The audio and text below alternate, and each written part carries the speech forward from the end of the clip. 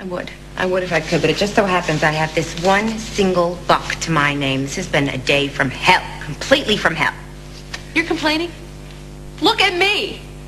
I just got fired from a job as a ladies' room attendant. You're cleaning bathrooms? Just the one. Ladies' room. I was attending, actually. Where?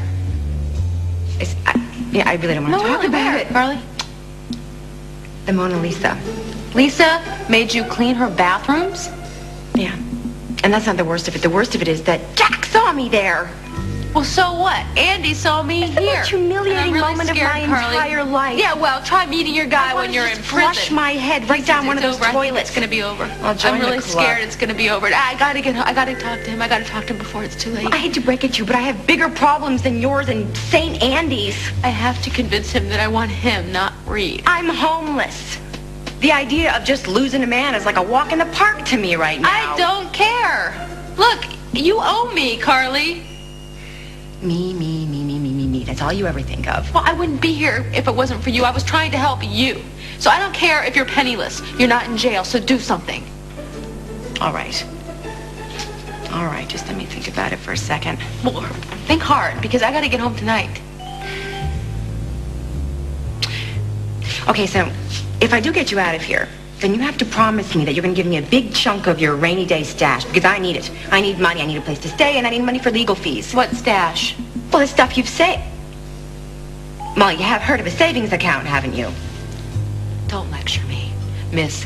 I want a Learjet to match the color of my shoes. Well, I had the money then. Yeah, well, now you're asking me to cover your rent, which I can do if you get me out of here. I just need to fix things with Andy. And how exactly do you think you're going to do that? Beg, cry, grovel, unless you have a better idea. Maybe. Maybe if he saw you really pathetic and sad and desperate. He saw me here. How much worse do you want it? Wait. Oh, officer. Yeah, I just started.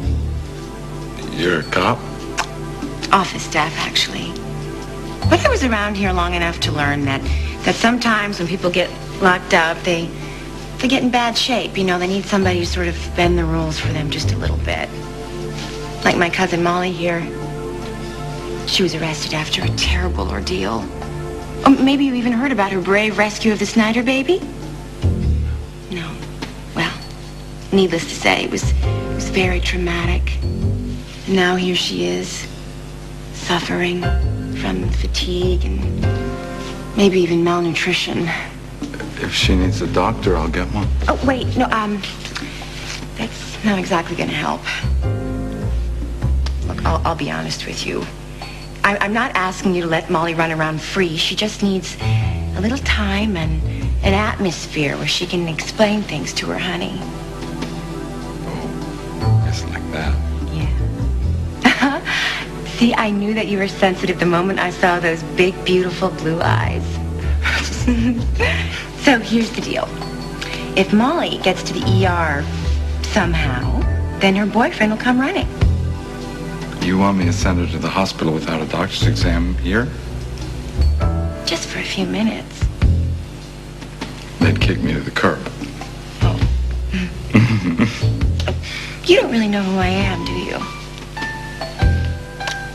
Just so happens that I'm well off. Very well off.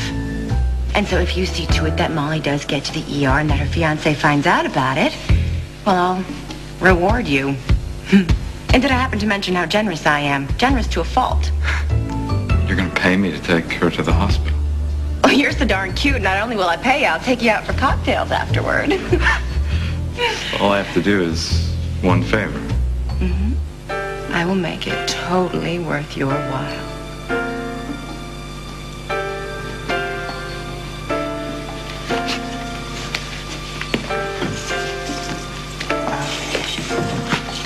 You're the best. You are an absolute angel. You really are. Just the sweetest, swellest guy ever. What are you Under arrest for attempting to bribe a police officer. You can't do You have the this to right me. to remain silent. Anything you say can and will be used against you in a court of law. Do you understand? Shut up. I'll take that as a yes. You have the right to speak to an attorney before answering any questions. If you cannot afford an attorney, one will be appointed for you. Do you understand these rights? Yes, I understand perfectly.